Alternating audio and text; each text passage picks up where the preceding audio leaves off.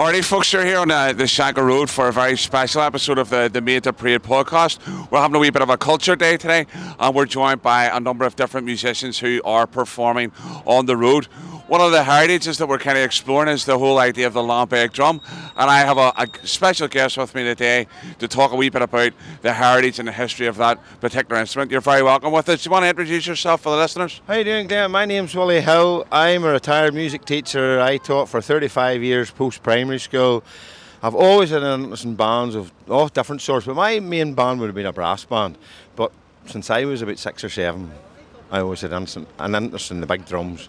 My grandfather was the Worshipful Master of the local Orange Lodge, and that sort of came from there. You know, the drums were always about, you know, you probably worked out I'm not from Belfast with my accent. I'm rising from Ballymoney, and there's always a great drumming community around Ballymoney. It still is, but I've always had that interest, and I sort of dropped out of it when I left here to go to college. But about 15, 16 years ago, a friend of mine says, he says, "Do you ever think of taking up with drumming again?" I says, "I don't know what I've he says, "Come up some night and have a tune with us." And then the rest they say is history after that, you know. So I've been back into drumming again about sort of 16, maybe 17 years ago now. Love it, I must admit it. And now when you go back, it's like a disease. Like we're here today to do this wee thing for you. And Kyle is along, we're here. We'll be going to a drumming match tonight up in Killeed, you know. Right. So once we start, like obviously COVID last year, there was no drumming matches at all. But once we start, end of March, that's us through every Saturday night, maybe the odd Friday too, maybe the sort of end of September, beginning of October time. So it's 6 months of the year, you know, you're going to a match somewhere. But I mean, the heritage and culture of the lambeg drum, I mean, people have a misconception, you know, that this is a noise. It's not a noise, it's a musical instrument. You know, you have to think back when King William arrived here with his army. I mean, how did he get here? They just didn't dander up. You know, they had some sort of music to keep them going. It'd been fifes and drums, and like big instruments like that. We think they came along with his army, his mercenary army, from the continent of Europe, and they've been used as a signal for war. You know, battle signals, things like that. There, along with trumpets and all sorts of drums as well. So, but the culture and the heritage that we're trying to preserve, as you know, that as a musical instrument. You know, it's not just somebody standing battering the living daylights out, you know, to annoy people or be triumphant in any way at all. You know, as whenever you hear it being played along with a fife, you'll realise, oh, this is actually a musical instrument. Sure. You know, and that's what we're trying to do. I mean, there's like Kyle and I are both members of the Carrick Drumming Club, but there's wee clubs coming up around the country everywhere, and they're trying to preserve that heritage and that culture and make young people aware of, you know, this is music, this is part of our culture. You know, and as well as that, folk think, well, they're orange drums. They're not orange drums. They're drums, end of story. They're associated with the Orange Order, the 12th of July, the Loyal Orders. But I mean, up until 30 years ago, the Hibernians used them. You know, you got to think back 150 years ago. You were having a demonstration, a celebration. What music had you? You know, silver bands. You might have had a pipe band if you were really lucky, maybe a flute band, but the majority of things would have been fifes and drums, you know. The Royal Black Preceptory still have drums. Now, the only ones we can't find are ones belonging to the apprentice boys. Right. But I'm sure there's ones about the country somewhere. But I mean, all the Loyal Orders have them. The Ancient Order of Hibernians would have used them. The Masonic Order, they have drums lying around the country everywhere. They have one fancy one sitting in Grand Lodge in Dublin, you know. So it's not just the Orange Order, it's any organisation who wanted to parade would have used these here, you know. So it's not sectarian in any way. You know, people have tried to do that, but no. I mean, I go into schools and tell Waynes about this, you know, and the majority of them are going, "What? Oh, Hibernians, what are they?" You know, once you explain, they'll sort of go, "I thought it was orange drum," you know. So it's a different kettle of fish. Sure. Why do you think it's important to preserve this particular aspect of culture and heritage? Well, put it this way, Glenn. If you went to the Midlands in England, would you see a lambeg drum? Would you hear a lambeg drum? No. Would you go to America? There's one in the Smithsonian Institute in Washington, but you're not going to get them anywhere else. So if it dies out here, that's it. You know, it's an indigenous instrument. You know, there's nowhere else. There's maybe a couple in Scotland, you know, but you'll never see or hear them anywhere else. So we have to keep that culture alive, and it's through the likes of the drumming clubs, you know, Junior Orange Order. You know, you create an interest and say, right, you know, this is part of your culture. You need to keep this alive. We're going to pass this on to you. And that's why I enjoy so much about doing what I'm doing now. You know, going into communities and saying, look, here, this is your culture. Don't let it die. You know, that's the way we have to make the young fellas and young girls, actually. I mean, we've quite a few girls in the drumming club who are as good as the boys. In fact, if I go into schools, I'll tell the girls, you're actually a better drummer than the boys. Because girls, for some unknown reason, have a natural rhythmic thing that boys don't seem to have. They just want to make noise. Whereas girls, they'll maybe think, very careful what I say, more analytically here. Say, oh no, we can do this. Oh, we know how that fits, you know, and that's the way it works with them, you know. And is there a particular reason? Obviously, you have a fife with you today, and is there a particular reason why the fife and the lambeg drum go together? Oh, well, I mean, that is probably one of the most primitive instruments you'll get. 6 holes, one at the top to blow in. You know, and people will say, that wee thing there, how on earth do you hear that above that? But that's so high pitched. And you've got to remember the sound of the drum goes out the way. So the drummer actually doesn't really hear the full sound of the drum.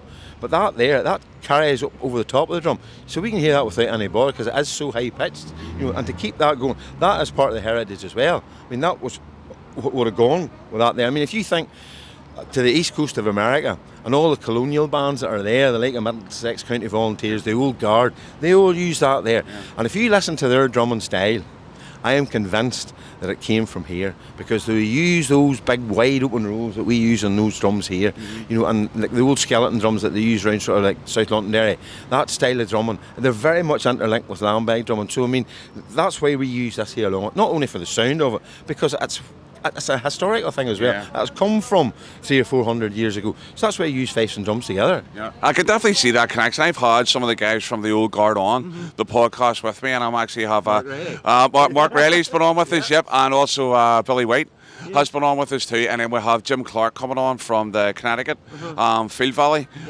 Guys are coming on, and you can definitely hear the influence right across the board there. What's the future of the lambeg drum from your perspective? Well, fortunately, the Ulster Scots Agency have a big push on this year, obviously for centenary, and they have commissioned 8 drums to be made and painted with the centenary badge on the front of them. So they're trying to promote the culture as well. They're putting the like of me into schools to promote the culture as well. And you know, if I would say, you know, if there's 100 Waynes and we get 4 of them who become drummers, you know, you tick the box. That's the culture still going on. You know, it's difficult to sort of convince youngsters nowadays that this is, you know, this is music, you know. But once they get into the head, I mean, I come into school for 10, 11 weeks and they'll go, no, I know where this is. I know where this is going. I can do something with this, you know. And there's actually, would you believe it or not, a qualification in lambeg drumming through the Open College Network, OCN, a level 3 qualification in lambeg drumming. So once the Waynes finish their wee thing and they do all their wee workbooks and they do their questionnaires, it's like a wee exam. They'll get their certificate with an accredited qualification from OCN and lambeg drumming. Where else would you get that in the world now? So the future's looking reasonably bright then? Oh, I'd say it is. You know, I mean, there are a lot of wee drumming clubs, I said earlier, you know, up around the country, you know, encouraging youngsters to come forward and learn to drum. You know, like the age group in our club there, you have people of a certain age, let's say, like, you know, my age, and then you have we ones there maybe become 10 or 11. You know, so we have a big age group there, and somewhere in the middle, you know, there's a few as well. But we have a big age group. We have maybe 16, 17 members, and like up around Carrick, there's 2 or 3 other drumming clubs as well. Same sort of membership, you know. And we try to go out into the community. Like we the Royal Landing didn't happen this year, but we still have the opportunity to go down to Carrick Castle, drum a few wee tunes, just there in it, fortunate with a nice day, and there was good crowds about. You know, people come, oh, let's have a go, let's have a go, and you say, well, you give them a basic rhythm, try this way, and they realise it's maybe not just as easy as you think. You know, so we've sort of got across into the community that way. You know, it's difficult, but it's worthwhile, and hopefully we'll pick up a couple of members. You just don't know. You cross your fingers. It's like everything else, like any sort of band. You know, it's like, I mean, you were in the Raven for years. You sort of going, practice to start up again. Are we going to get any new members this year? You know, what's the crack? You know, so it's a wee bit like that. But I'd say no. The future's bright. Okay. Well, listen, we're down to hear you play some stuff here. So, folks, have a wee listen in to some of the music coming from the lambeg drum here on Connor's Corner on the Shankill Road on the Greater Shankill podcast.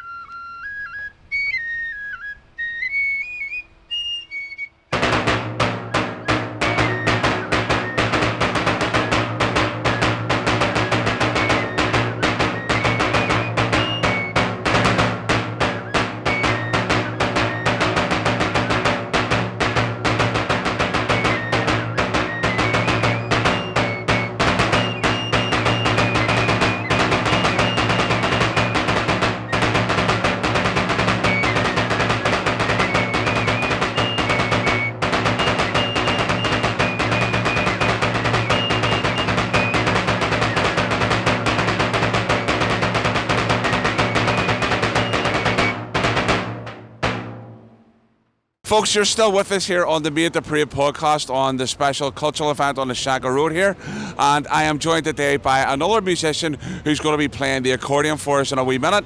But we're going to do a wee interview here, find out a wee bit how they got involved with playing the accordion and what role that plays in their lives now. Do you want to introduce yourself for the listeners? Hello, my name is Liz Hagan, and I've been playing in band practically all my life from when I was at school. No worries, that's great. How did you end up getting a start? Where did the interest come from?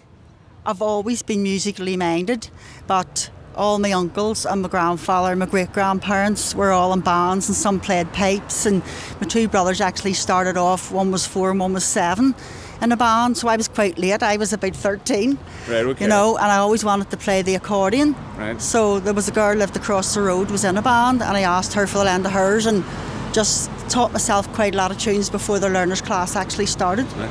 So how did you go about that teaching yourself thing? Was it just trial and error?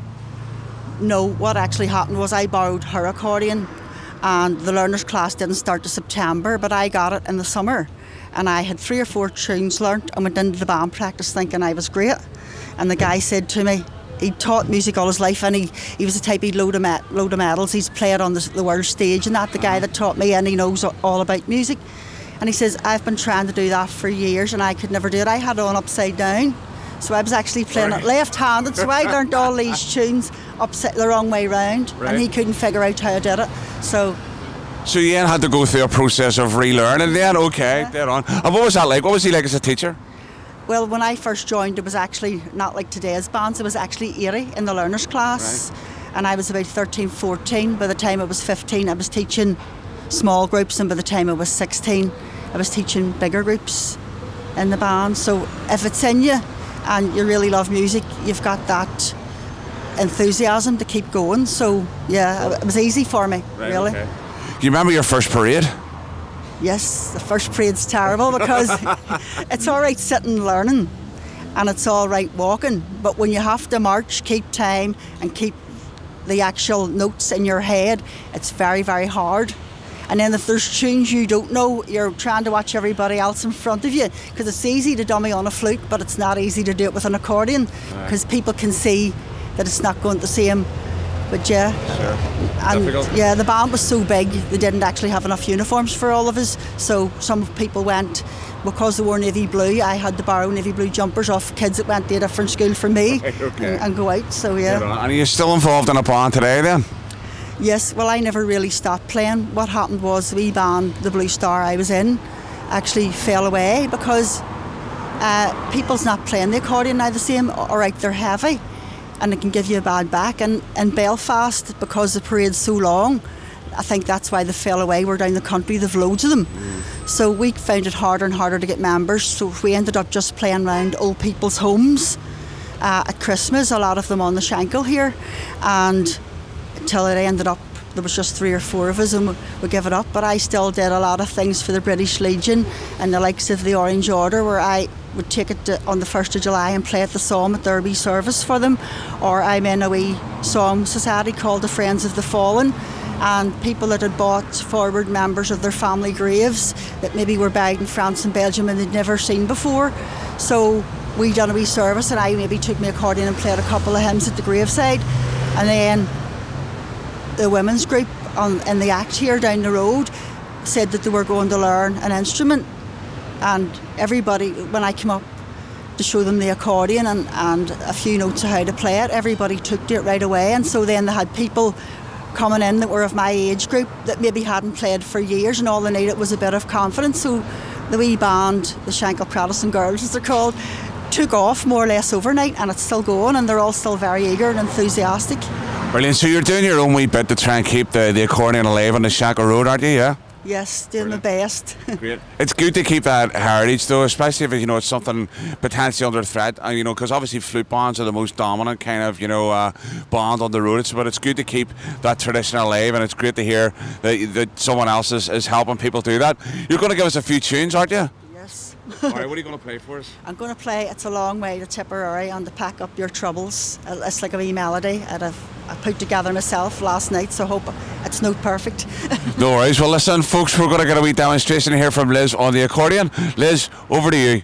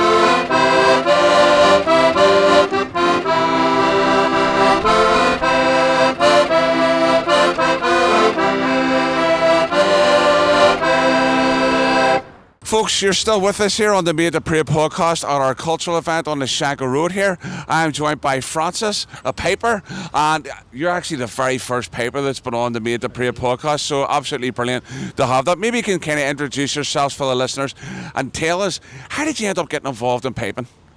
Well, I started when I was 11 years of age. I was a friend at school. His father run the pipe band out where I was from, Rafferty Pipe Band, and went down to the band practices and started. Boy he taught me was John Garrett, and just began from there, and I just played on through until I was about 21, and then there was a flute band started out, Red Hand Defenders in Downpatrick, so I actually gave the piping up for 10 years and went and played. My cousin started the band and it's still going to this day, so I played for 10 years the flute, but the love for the pipes was there all along, so I went back to piping. What was that learning process like? Because obviously, you know, you're a young lad, you're walking into a room full of people you don't know, and then you're trying to pick up this instrument. What was that actually like? Well, at the start it was quite nerve-wracking. It's 6 months before you actually get a tune on the pipes, if you're being taught the exercises and all the movements.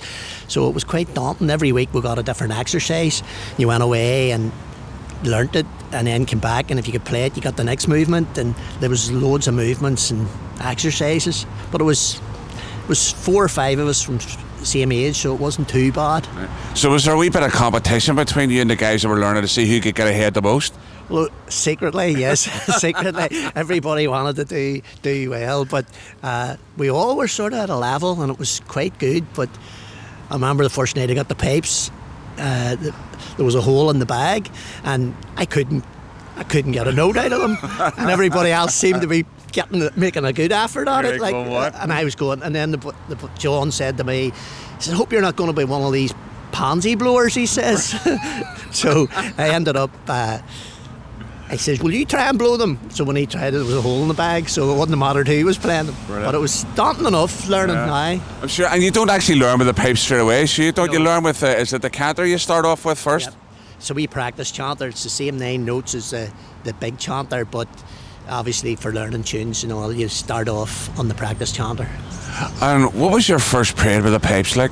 It was the Battle of Somme parade actually in Killalay. I remember that year Rafferty was just sort of struggling with membership, and there was the 4 new learners and there was 3 older men there, and we played up to the castle in Killalay, and we played I remember playing the Battle of Somme, the tune called the Battle of Somme. It was very poignant, you know. Yes. How did you find marching and stuff for the first time? All good? It wasn't too bad actually. I didn't mind it too bad.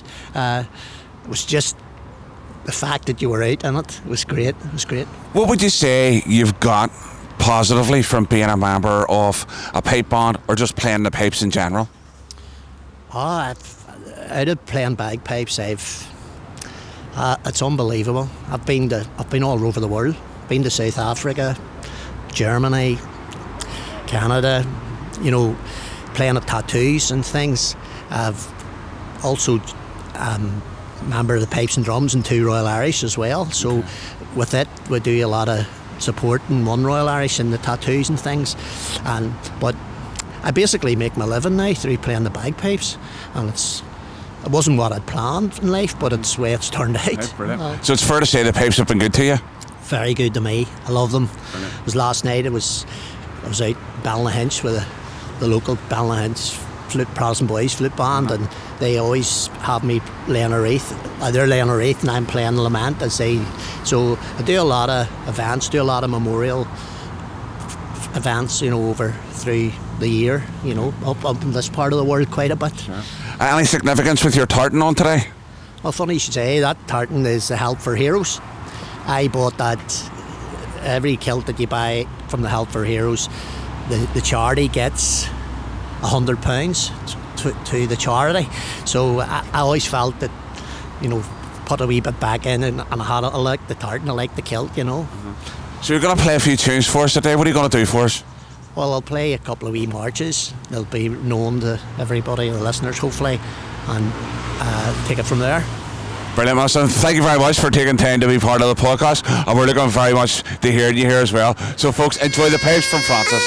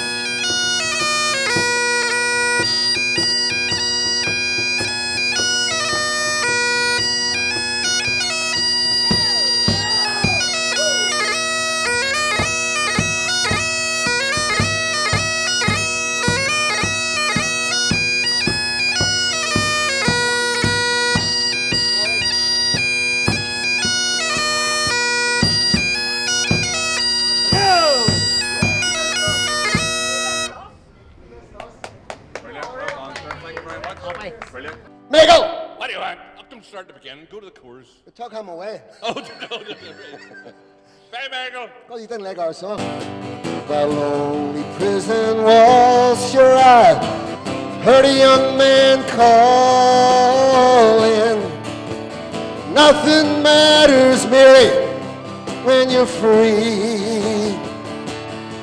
Against the famine and the crown, I rebelled, they put me down.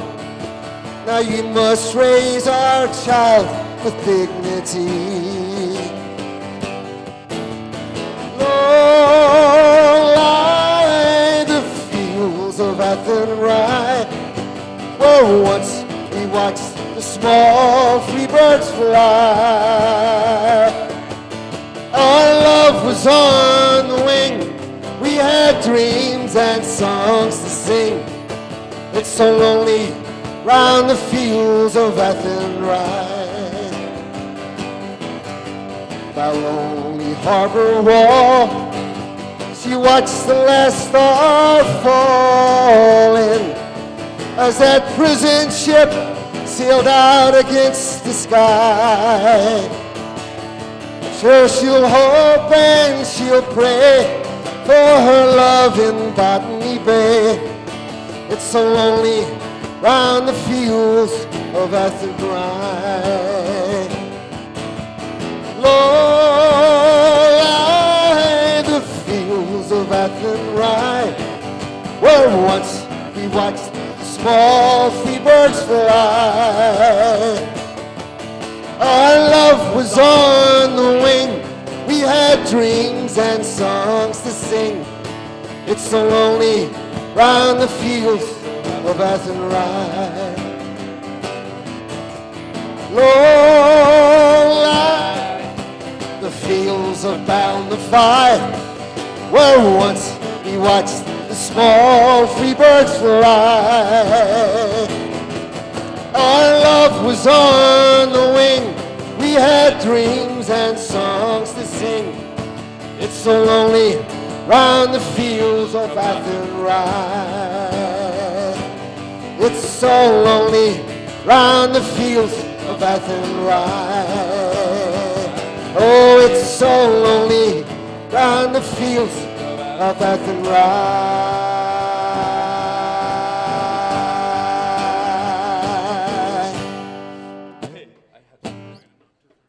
Folks, you're still with us on the Made to Pray podcast here in Shankill Road at a wee cultural event here. Joined today by Jackie. Jackie, you were doing a few songs on the road here. What was that all about? How do you get involved in terms of doing that type of stuff? Way back about 2000, we were doing some stuff on the Shankill with a group of kids from Alternatives and trying to help them celebrate their culture without getting into all the anger and fighting with it. So we had a look to see if there was any singers and songwriters and whatnot on the Shankill, and there's only maybe one or two who wrote poems, but no real singer-songwriters. So we started getting them together way back then, and we pulled a thing together called the Shankill Time Machine. And all those kids got involved. We wrote a load of songs based on the culture of the Shankill. And it went down a treat way back in those days, but it sort of died a death, you know. And then the guys from Alternatives rang me and said, look, do you fancy doing some more of those songs today? So that's how I ended up being here in it, you know. And did you do any of the songs that come out of that session today in your set? Yes, probably 5 or 6 on that session today were from that set. They obviously just need to pass the legs. So did you do any of those songs in your set today? Yeah, 5 or 6 of the songs we did today were songs that we wrote for that set, because in the Time Machine that the play that we wrote, the musical drama that we wrote, it went back to the beginnings of the Shankill, where, you know, before we had Protestants and Catholics, you know, and how the Shankill started, how the Shankill evolved, and then we looked at different stages. One of the main things on the Shankill here would be the First World War, the Battle of the Somme, so we looked at that. We looked at the whole thing with the Orange Order and some of the songs relating to the Orange Order. So it was really to try and help them celebrate their culture without having a violent side to it, you know, because music, you know, music can unite, music can also hurt and divide, you know. And we were trying to give voice to the young people, you know. And one of the things we did, we had sat down a lambeg drum, and we sat down a flute, and we sat down a boron and a tin whistle, and we said which one's Catholic, which one's Protestant. So straight away they went for the lambeg drum and the flute and said that's Protestant, and the boron, tin whistle were Catholic. So we took the boron and tin whistle and we started playing Protestant tunes on that. And we says, is that Catholic? And they said no. And we took the lambeg and flute and started playing some Republican tunes on that, and says, is that Protestant? No. I says, well, when those instruments were made, they weren't made sectarian or racist. You know, it's who's blowing through them that makes that racist or sectarian sound. So we were saying to them, you need to find your own voice and not have other people blow through you. You need to know who you are, you know. And it worked for us, you know. Yeah. And have you a favourite song that came out of that session? There's one there which is Come Now Is the Time to Worship, and it's sort of based on Patrick coming down from Slemish, coming over the hills, possibly coming down the Shankill Road and forming the old church on the Shankill. Shankill is the old church, and this was the Antrim Road before it was the Shankill Road. And up at the graveyard up there is where the old church was formed on the banks of the Farset River. You know, so for me, because of its historic value and the content of it relating to the tribes, there were two tribes here at that time called the Ulud and the Cruthan. But like today, you've got the Catholic and the Protestant, two tribes, you know. And Patrick came along and he set up the church and he put out a call to worship and he rang his bell. And they came from Divis, and they came from Blackmount, and then they came to a place called the Shankill, which was the old church, and it's still here today. You know. And is there a personal connection with that song as well then? Personally, because of the history that I know off the Shankill, and I like history. I came from the Shankill Road. I also, my heart would be that the Shankill Road would return to worship, that it would walk away from the paramilitaries, it would walk away from the troubles, it would walk away from the sectarianism and everything else, and it would be somewhere where they could build again. One of the songs in the set today was we're going to build the road again, and that one is calling those who have left us to come back and help us build again. You know, we're all getting old, we haven't got much time left, you know, and we need sensible, good heads back on the road, businessmen to invest in the road. We need those who are in America and Canada to come back and sow, the diaspora who are scattered around the place, to come back and sow back into the Shankill Road, to make it something great again. It's lost its way, it's lost its father figures, and the Bible says that in the last days God would turn the hearts of the fathers back to the children, and the hearts of the children back to the fathers again. And the Shankill Road needs some fathers. Brilliant. One of the last things I wanted to ask you about there was, you said that the project that you were doing around writing new songs and stuff like that there kind of came to a natural end. Is there something and you would like to do that again? I would like to rekindle the old play, because it was supposed to go to South Africa at that time. It was supposed to go to the States, but what happened was the funding dried up. You know, and then I got involved more in the church, and sort of I'm involved in the church, and most of my time's in the church. So I hadn't got time to research that myself. Plus, I'm getting older. I don't know if I've got. I might have one more shot at it. No, before I leave the planet. But I'd like to give some of the young people on the road an opportunity to be songwriters themselves and poets themselves. You know. Brilliant. Well, maybe that's something we can help out with on Made to Pray. That would be great, because I know that's something I've been really interested in doing, is trying to bring people together to write new songs, write new pieces of music, you know, and share something that's positive about their culture and their history, that isn't draped in what the negative. It's not threatening the other community. You know, we took that song, the Sash, and we put that other tune to it, and we did some stuff in Twinbrook, and we did Fila FN. During the Flaw, we sang them on that there, and fair play to them, they opened up the door and let us sing them, and there's nobody offended by it, because once you took that blood and thunder out of it, you know, it's just a song about somebody leaving here and coming back again and looking for a welcome back. So we have a tendency to politicize everything over here, and you know, what's black to me is white to somebody, and somewhere along the line needs to change. You know, we can't keep going on and going on and going on the same old. My father's war is my war. You know, my father's war, it was his father's war, and his grand. You know, it's down through the years. It's got to stop somewhere, and hopefully in this generation, it can stop. Well, listen, thank you very much for being a part of the event today, and also for taking time. Really appreciate that. Thanks for the opportunity. Brilliant. Thank you, night. Cheers, night. All right. Well, there you go, folks. That's us for today. We've spent a wee bit of time on the Shankill Road, sharing a wee bit about the culture and the heritage of the road, and also sharing some of the musical traditions and getting a wee bit of an insight into some people's stories as to why they've got involved with this particular type of music. We hope you enjoy the episode. Make sure you join us on the next one. So until then, look after yourselves and take it easy.